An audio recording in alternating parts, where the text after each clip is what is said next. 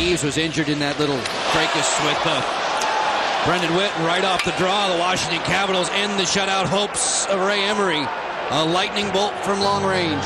And what a shot that was. That was the water bottle. The net bulged. You win faceoffs, you get a chance to score. And that's exactly what happened. Here it is right off the faceoff. Right to Ovechkin, and he fires it.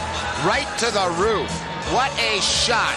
And there you'll see the reaction of Spezza after the goal. Not too happy, allowing a late goal, but it's a great face-off win. And just like that, with the flash of the stick, Alex Ovechkin, 4-goal